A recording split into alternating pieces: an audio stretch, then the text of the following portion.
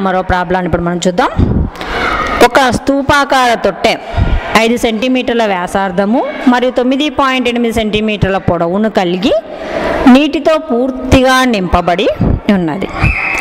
అర్ధగోళముపై నిటారుగా నిలబడిన క్రమ వృత్తాకార శంకు ఆకారంలో ఉన్న ఘనాకార వస్తువు దానిలో ముంచబడినది. అర్ధగోళం యొక్క వ్యాసార్థం 3.5 సెంటీమీటర్లు అయితే అర్ధగోళం బయట ఉన్న శంకు యొక్క ఎత్తు 5 సెంటీమీటర్లు అయినచో తొట్టెలో మిగిలి ఉన్న నీటి ఘనపరిమాణంను కనుగొనము. ఇక్కడ π = 22/7గా తీసుకొనుము.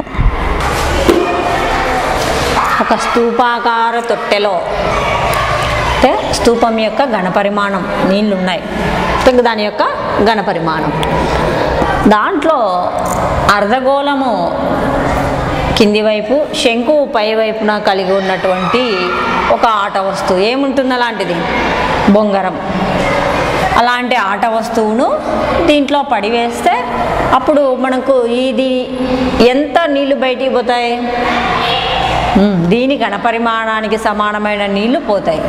అండ్ మిగిలిన నీరు అంటే ఏంటి, ఘనము యొక్క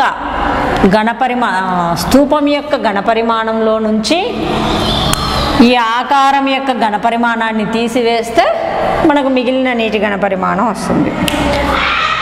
యూరేకా అని ఈ విధంగానే కదా ఒక బంగారం యొక్క కల్తీని కనుగొనడానికని శాస్త్రవేత్త యూరేకా నడుచుకుంటూ పోయినాడు అని.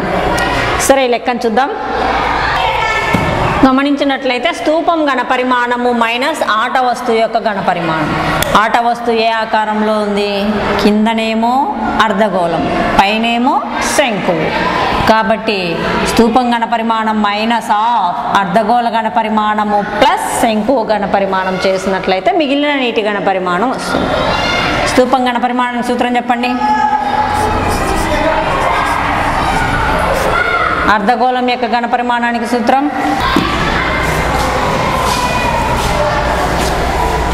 టూ బై 3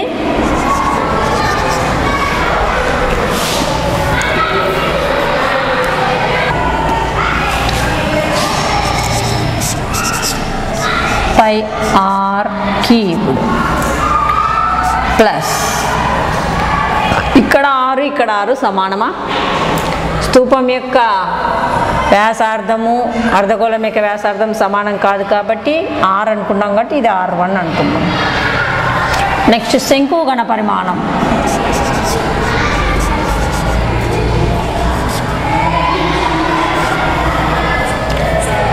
ఇక్కడ 6 ఇక్కడ 6 సమానం. శంకువు అర్ధగోళం యొక్క వ్యాసార్థాలు సమానం కాబట్టి ఇది r1. ఇక్కడ h ఇక్కడ h ఉంది కాబట్టి రెండు సమానమా కాదు, కాబట్టి ఏం చేయాలి, h1 అనుకోవాలి. ఇప్పుడు విలువలు ప్రతిక్షేపిస్తే ఆన్సర్ వస్తుంది. సో పై ఎంత రాసుకోమన్నాడు, 22/7. సరే, కామన్ తీస్తారా, 22/7. r ఎంత, 5 × 5 h. స్తూపానికి ఏది రాసుకుంటున్నామో చూసుకొని అది రాయండి. మైనస్ ఇక్కడ ఏం కామన్ తీస్తాం, 1/3 πr².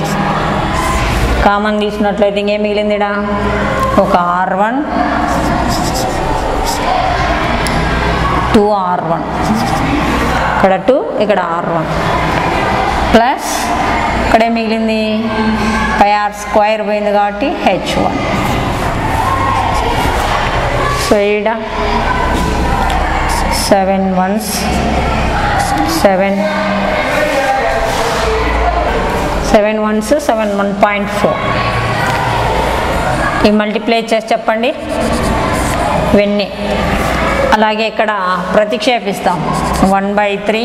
పై మీన్స్ ఎంత తీసుకోమన్నాడు, 22/7. ఇక్కడ r1 వ్యాసార్థం ఎంత, 3.5 × 3.5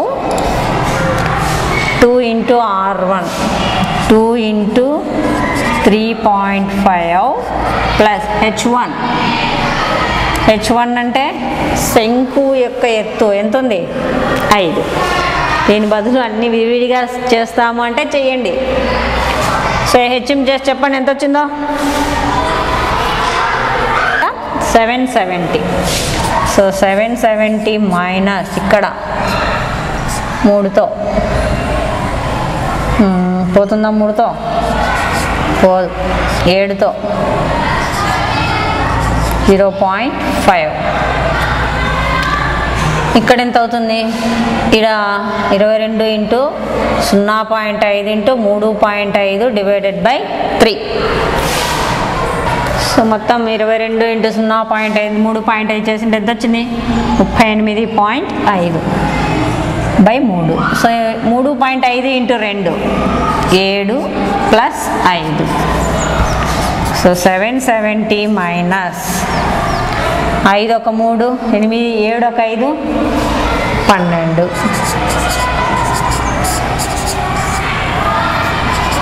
3 ఒకట్ల 3 4. 770 మైనస్ 38.5 ఇంటూ 4 చేయండి, 154. సో 770లోంచి 154 పోతే 616 ఘనపు సెంటీమీటర్. నేర్చుకోవాలి, ఎక్కాలు హెచ్చింపులు బాగింపులు అన్నీ బాగా నేర్చుకోవాలి. మరి స్తూపంలో ఒక ఆట వస్తువు అర్ధగోళము శంకు ఆకారం కలగలిపినటువంటి ఒక ఆట వస్తువుని ఇంకా ముంచినట్లయితే మిగిలిన నీటి యొక్క ఘనపరిమాణం ఎంత అంటే స్తూపం ఘనపరిమాణంలో నుంచి ఆట వస్తువు యొక్క ఘనపరిమాణాన్ని తీసేస్తే సరిపోతుంది. స్తూపం ఘనపరిమాణం కాకుండా ఆట వస్తువు 2 ఆకారాల గణాల 2 3D ఫిగర్ల యొక్క సమ్మేళనం అర్ధగోళము శంకువు. సో అర్ధగోళము ప్లస్ శంకువు వాటిల్లో సూత్రాలు రాసుకుంటాం.